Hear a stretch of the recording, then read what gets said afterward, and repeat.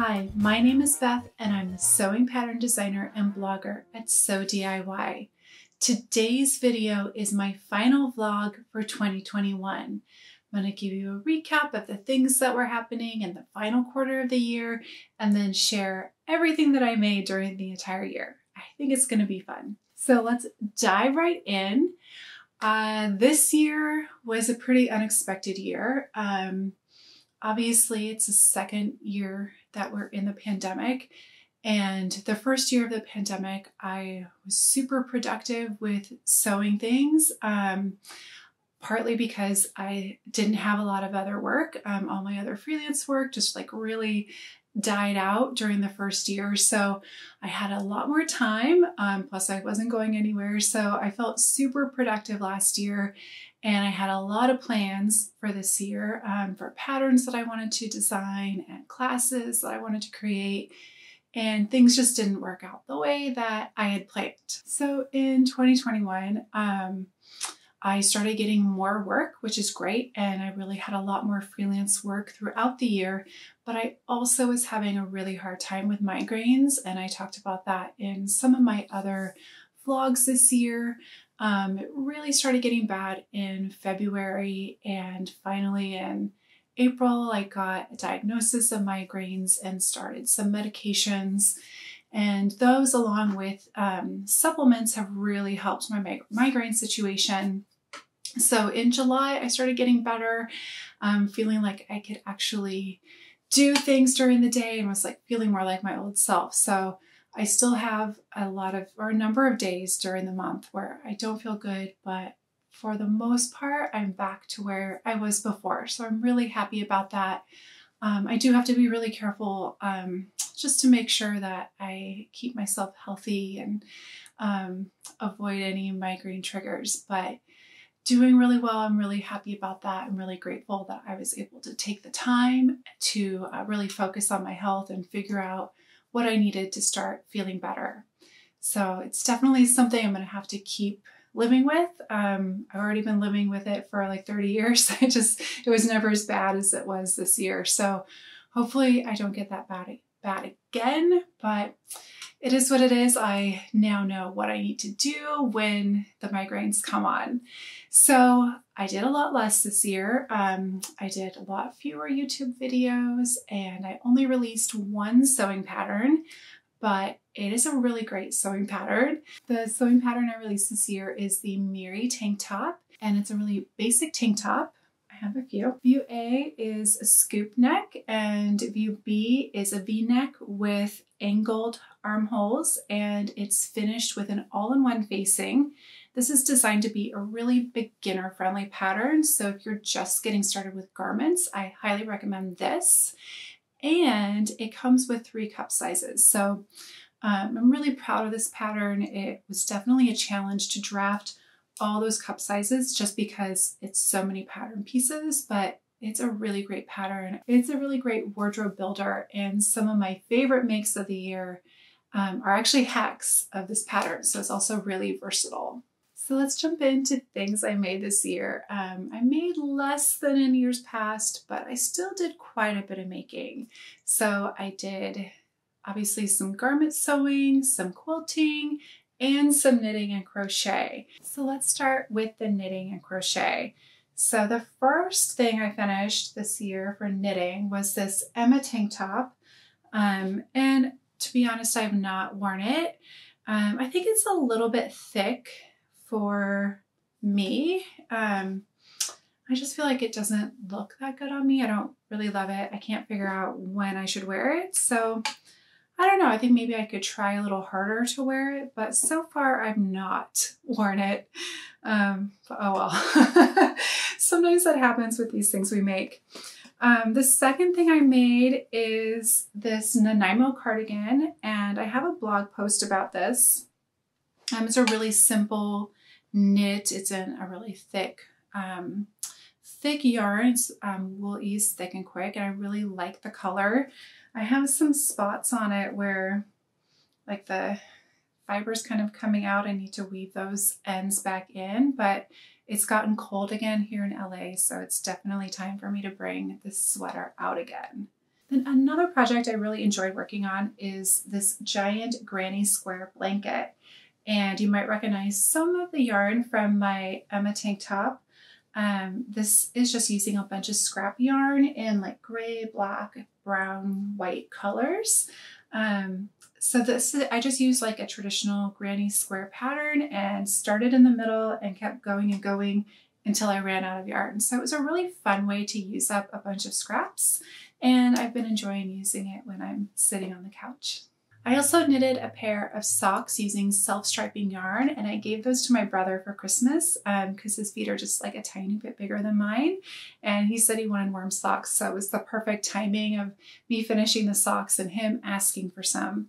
So I've sent those off to him, but meanwhile I've been making myself another pair of socks, and this is using a DK weight yarn. I'm using Kindred from Knit Picks, and I really like it because it's alpaca and cotton, and I'm allergic to wool, so I can't use a lot of traditional yarns. So I really like this one. The pattern is by Summerly Knits, and I'll put links to it down in the show notes. I bought a bunch of her patterns around Thanksgiving time, and I just really love her designs. They're really colorful, and I bought a bunch of yarn from Knit Picks around that same time, so I have a lot of sock projects left to do. All right, I have just a few quilting projects, and the first one, this is a quilt that I finished in January, and it's kind of a lap size quilt. And this one is called my Rejects and Leftovers quilt. It's just a bunch of leftover and rejected sewing blocks from one of the first quilts I ever made. So you can see like there's a practice 9 patch here. Yeah, so it's just kind of a random quilt using up all these leftovers. Again, it's a nice lap quilt. This is my freewheeling single girl quilt, and I finished this a few months ago. This one I started, I think, September 2019. So this was a huge deal to finish this quilt, and I still need to send it off to get quilted. But I'm planning to send it off along with another quilt that I just finished, which actually has kind of a similar color theme. This is the Star Pop quilt, and this is designed by Emily Dennis.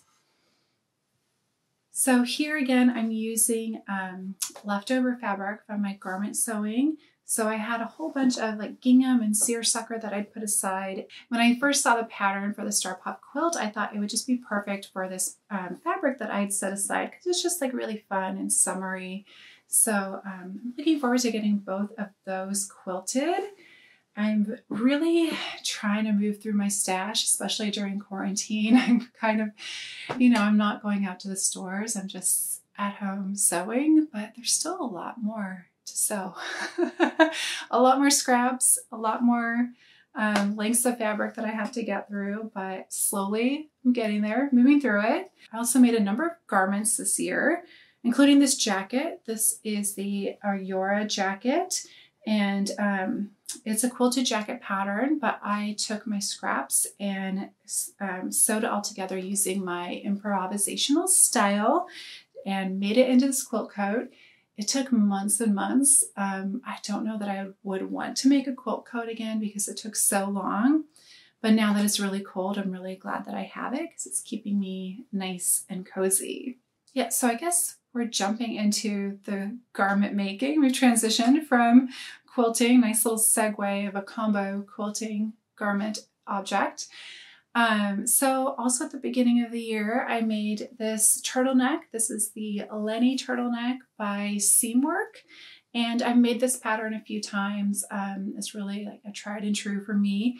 And I made this actually to go with my cardigan, my Nanaimo cardigan. I wanted something that was really fitted, so I cut it in a size small. So it's pretty tight. I should have double checked the stretch in my fabric, but it has enough stretch that I can get it on and off okay. So as I mentioned, I released the Miri tank top this year. So I have a bunch of these that I made, just really great basics. It's a woven fabric, so perfect for summer. This one is one of my favorites. This is a hack to the Miri tank top with a button back, And I really love this one. I wore it a lot. It's in a black linen, so just really luxurious and beautiful. I feel like it's very classy in a solid black. And then I also made this one in a striped fabric, and I made matching shorts, and I'll pop a picture in here. So I have a cute little set. The shorts are the Flint shorts by Megan Nielsen. And again, just like a really nice, comfortable outfit for summer. And this is one of my favorite dresses that I made this year. This is the Miri tank top with a gathered skirt added. I did tutorials for how to sew gathers, and this has inseam pockets. And I have a tutorial here on YouTube about how to sew the inseam pockets. So I made this out of a rayon, and it's just been so comfortable, really nice. It was one of my favorite things to wear this year. So I made 3 more dresses this year, and I used all fabric that's been in my stash for a little while, which was really great.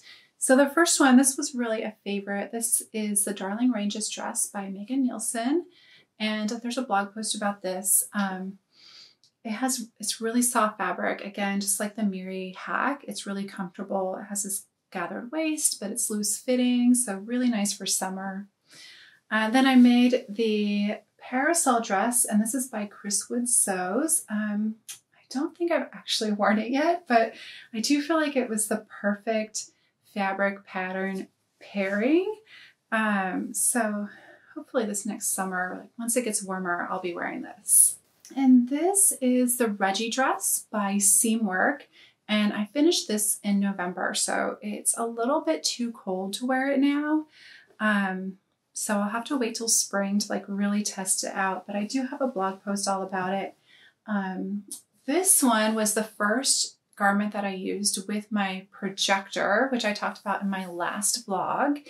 And I need to do some more testing with the projector. That's one of the things for the new year.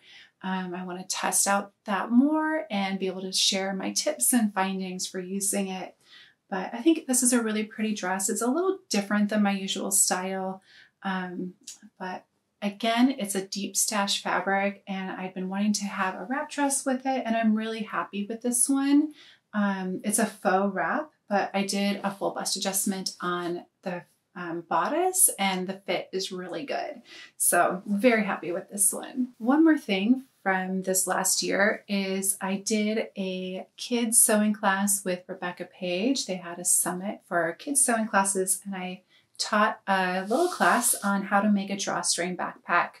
I think it's probably too late to sign up and see that class, but maybe in a year or two I'll be able to do a tutorial for this again. It was just a really fun little project. And I'm actually doing another class with Rebecca Page later in January. So it's going to be a beginning sewing summit, and it's free to sign up and watch during the first week. And then after that, I believe you have to pay a little bit to hold on to the classes longer. But if you want to learn more about that, just make sure to sign up for my newsletter down in the show notes. So the only project I really have going right now is my sock knitting. I have a little bit of scrap piecing that's going on. I'm not sure where I'm going to go with that, but I do want to make some more scrap projects to share with my quilting course. I'm a member of this quilting community that's hosted by Zach Foster, and I'll put a link to that in the show notes. I really enjoyed being a part of that community and just getting a lot of inspiration from other quilters. I've started to get a little bit bored with my style of improvisational quilting just because I've been doing it so long. I feel like I need to bring some new elements to it. So hopefully this year I'll have some time to experiment and try a few things with my quilting. And of course, I will share that with you. And then kind of things that are at the top of my list for making are just some new underwear. I really want to try a high-rise style of underwear, and there's a new pattern from Seamwork that I want to try. So maybe later today or tomorrow, I'm going to get my projector out and cut those out and give it a try. And then I also want to make some joggers out of this like really thick fabric that I bought last year. I made my mom a pair and she loves them, so I think I have enough to make a pair for myself. Another pattern I really want to try, I bought the Marjorie sling bag from Hey June last month, and I'll put an image in here. It's just a really cool design. So I need to see if I have the hardware and fabric that I need for it, but I'm looking forward to trying that one out. And at the beginning of the year, I was also planning to make some backpacks for my emergency earthquake kits, and I never got around to it. So I might use the Marjorie sling bag and another backpack pattern. Those are still all a little TBD. A couple other quick things. For Christmas, I was gifted a subscription to Quilt Folk magazine. They're based in Eugene, Oregon, which is my hometown. And each issue focuses on a different region of the country. So this one's about Idaho. They sent a back issue. I think they're just like really beautiful photos, great stories. I'm looking forward to digging into this. And then I also got this book, Kathy Fassett in the Studio. I don't know if I'm saying his name correctly, but I've really admired his work for a long time, and I'm looking forward to reading this one. I really love that he works in a lot of different mediums, and he has patterns for knitting and for quilting, and he just has this really signature style of all these colors and geometric shapes. So I'm excited to read this book too. Well, I think that's about it. I hope this wasn't too disjointed of a little recap for 2021. I want to thank all of you for following along with me here. I'm going to put links down in the show notes to my end of year blog post so that you can check out all the blog posts for the things that I talked about, and for my Miri tank top. And in case you missed it, I also have a free 2022 printable calendar. So definitely check that out. You get it for free when you sign up for my newsletter. So I will have links to all that stuff down in the show notes. Wishing you a very happy new year and happy sewing.